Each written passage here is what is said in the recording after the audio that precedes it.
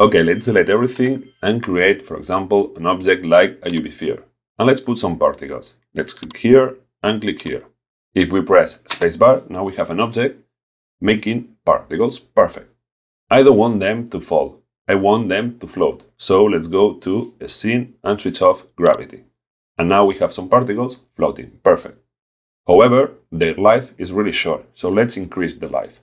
So let's go to particles and increase lifetime until the end. 250 until here. Perfect.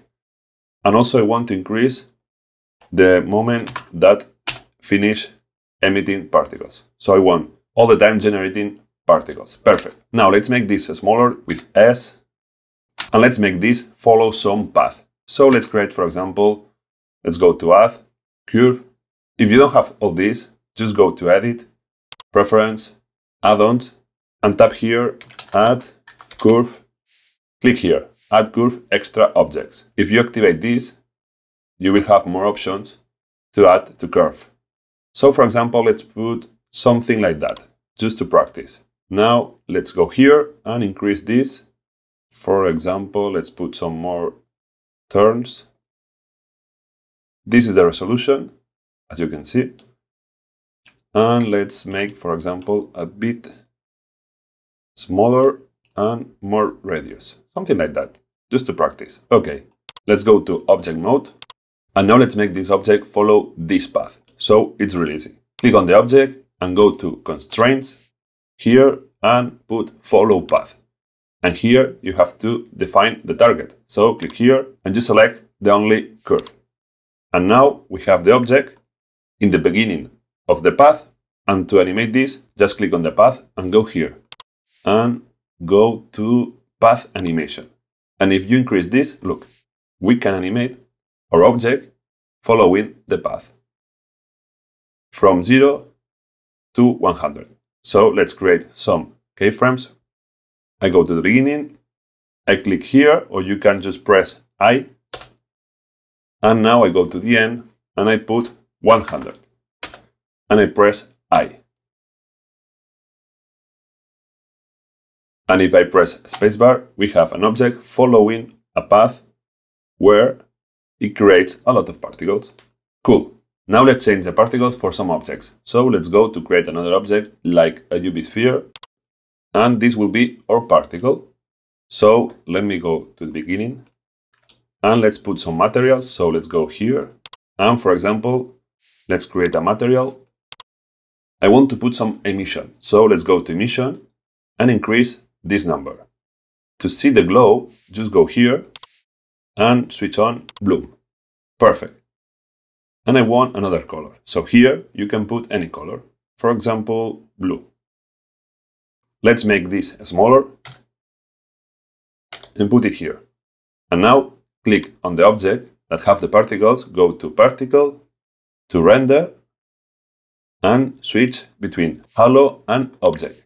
And here just select the object that we create, this one. And now if we press play, our object have these particles. However, they are really small, so we can increase the size. Just, for example, go into Particle System. Let me change this and put Particles. And let's go to Render Scale here. If you increase the scale, you can make the particles bigger. Not too much, something like that. Also, you can hide this just clicking and go here and hide it from Viewport and Render. Other tips, let's hide the emitter. So let's go to Render here, Show Emitter, and in Viewport 2. Where is the viewport? Here. So now we have only the particles. If you want to increase the number, just go here in emission and increase the number, for example, 10,000. And if you want to concentrate them, just go to velocity and put less. For example, 0 or smaller. No, a bit more. Let me check something. Okay, let's concentrate more because the object is still big. So let's make it smaller, something like that.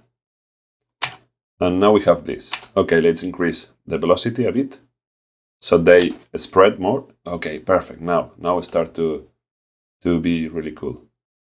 Well, let's make them die, because if not, there are too much particles. So let's put some lifetime of, for example, 50.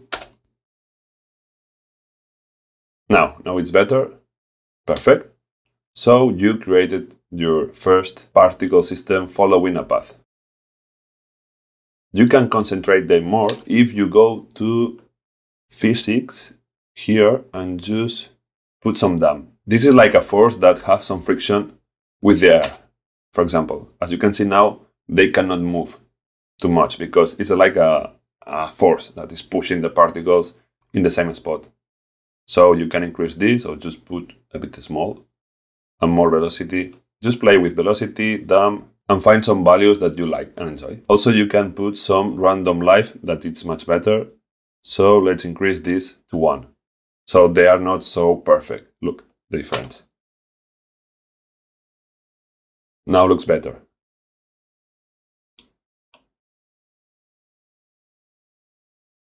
At any moment you can change the path. For example, you can go to edit mode, delete this, press A, delete everything, and also you can draw, for example, a path. And now just go to the beginning and look, it's following the same path. So it's really easy to make the objects following any path. If you enjoyed this tutorial, you can subscribe, give a like, and also you will have this project in my pattern. So see you in the next video.